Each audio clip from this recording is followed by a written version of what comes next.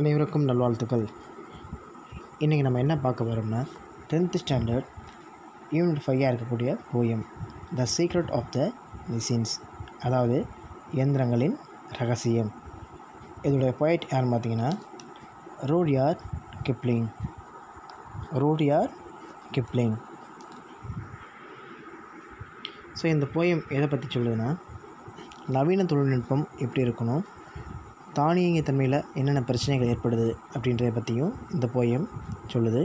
அது மட்டும் இல்லாமல் இயந்திரங்கள் எப்படி உற்பத்தி செய்யப்படுதோ அந்த இயந்திரங்கள் மனித குலத்திற்கு எப்படி நன்மை செய்யுது அப்படின்றதையும் சொல்கிறாங்க. இறுதியாக இந்த போயத்தோடைய முடிவில் என்ன சொல்கிறாங்கன்னா, இயந்திரங்கள் தன்னை என்ன சொல்கிறாங்கன்னா, மனிதனுடைய மூளையின் ஒரு படைப்பு தான் நாங்கள் அப்படின்றத இந்த இயந்திரங்கள் தன்னுடைய சுய விளக்க பாடலாக நிறைவு செய்கிறது இங்கே போயமாக கொடுத்துருக்காங்க. இப்போ பொயட்டிக் லைன்ஸை பார்க்கலாம்.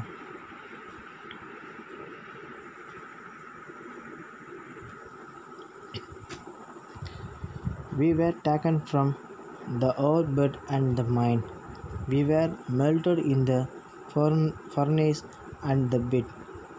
We were cast and wrought and hammered to design.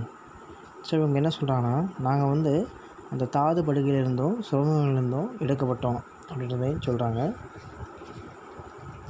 அடுத்ததாக நாங்கள் ஊது உலையிலையும் உருக்காலையிலும் நாங்கள் உருக்கப்பட்டோம் அப்படின்றத சொல்கிறாங்க. அடுத்ததாக we were hashed and wrought and hammered to design. We were cut and filled and told and gagged to fit.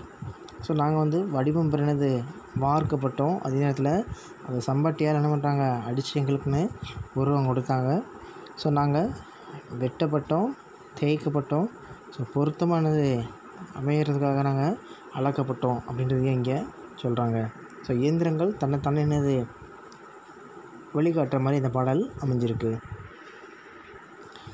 So உதாரணமாக நம்ம ஒரு பொருளை உருவாக்குறோம் அப்படின்னா, ஒரு இரும்பாலான ஒரு பொருளை உருவாக்குறோம் அப்படின்னா, ஸோ அந்த இரும்பு ஃபஸ்ட்டு என்னன்னா வார்க்கப்படுதுன்னு எந்த வடிவத்தில் அந்த பொருளுடைய வடிவத்துக்கு என்னது ஃபஸ்ட்டு செய்கிறதுக்கு முன்னாடி அந்த இரும்பு என்ன பண்ணுவாங்கன்னா வார்ப்பாங்க, அப்படி தானே. அந்த ஊது உலையில் வச்சு வார்ப்பாங்க, ஊற்றி அதை சம்பட்டியால் அடிச்சினது அதுக்குன்னு ஒரு உருவம் கொடுப்பாங்க. அதுக்கப்புறம் தேவையில்லாத பகுதியில் வெட்டி எடுப்பாங்க. ஸோ வெட்டி எடுத்தது பிறகு அதை வடிவம் கொடுப்பதுக்காக அதை நல்லா தேய்ப்பாங்க, சரிங்களா. அதுக்கப்புறம் அளவுகள் கொடுத்து கரெக்டானது அதுக்கு தகுந்த ஒரு வடிவத்தை கொடுத்து நிறைவு செய்வாங்க. ஸோ அதே தான் இந்த 4 லைன்லேயும் இங்கே கொடுத்துருக்காங்க. அடுத்ததாக some water, coal and oil is all we ask, and a thousands of an inch to give us play. And now if you will set us to our task, we will serve you 24 hours a day. So நாங்கள் கேட்குறதெல்லாம் கொஞ்சம் தண்ணியும் நிலக்கரியும் எண்ணெயும் தான் அப்படின்றத இங்கே சொல்கிறாங்க. So அந்த இயந்திரங்கள் என்ன கேட்குறாங்கன்னா, எங்களுக்கு கொஞ்சம் தண்ணி வேணும், கொஞ்சம் நிலக்கரி வேணும், அதோட கொஞ்சம் எண்ணெய் வேணும் அப்படின்றது தான் எங்களுக்கு தேவையானது அப்படின்னு சொல்கிறாங்க. அதுக்கடுத்து ஸோ நாங்கள் இயங்குவதற்கு ஒரு அங்குலத்திலானது 1000ல் ஒரு பங்கானது ஒரு நுணுக்கம் எங்களுக்கு கொடுத்துருக்காங்க, எங்களுக்கு தரப்பட்டிருக்கு அப்படின்றத இங்கே சொல்கிறாங்க. இப்போ எங்களுடைய பணியிலானது நீங்கள் எங்களுக்கு அமைச்சு கொடுத்துட்டா நாங்கள் ஒரு நாளில் 24 மணி நேரம் உங்களுக்கு சேவையை நாங்கள் செய்வோம் அப்படின்றத இங்கே சொல்கிறாங்க. அதாவது இந்த ஸ்டான்ஸில் என்ன கொடுத்துருக்காங்கன்னா, ஸோ இந்த இயந்திரங்கள் கேட்பது கொஞ்சம் தண்ணியும் நிலக்கரியும் எண்ணெயும் மட்டும்தான்.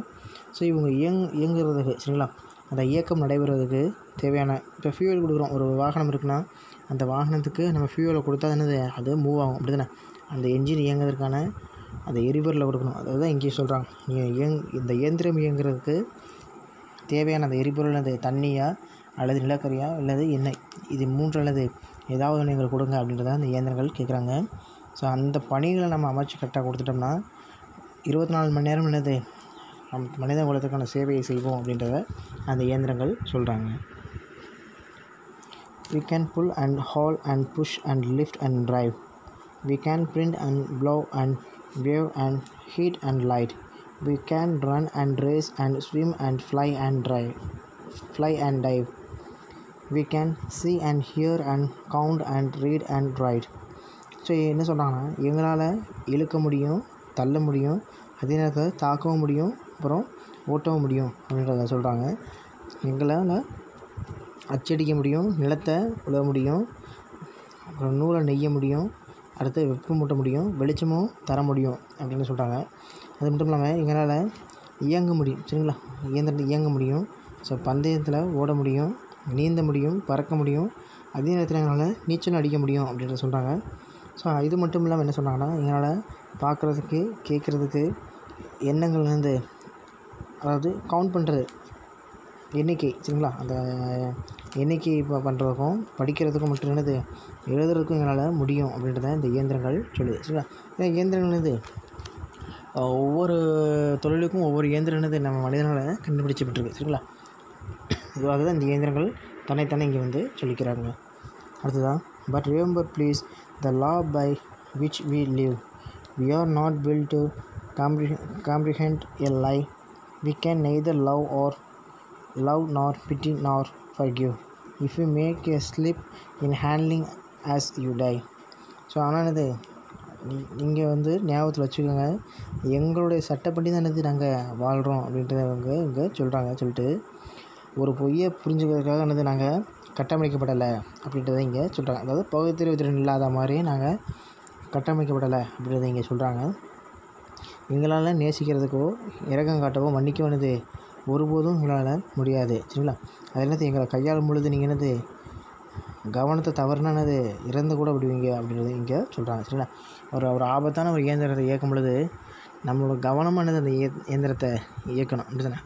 நம்ம கவனக்குறைவு என்னது நம்மளுடைய உயிரிழப்புக்கே நேரிடும் அப்படின்றதையும் அந்த இயந்திரங்களை வந்து எடுத்து சொல்கிறாங்க. அடுத்ததாக, தோ our smoke may hide the heavens from your eyes, it will vanish and the stars will shine again, because for all our power and weight and size, we are nothing more than children of your brain.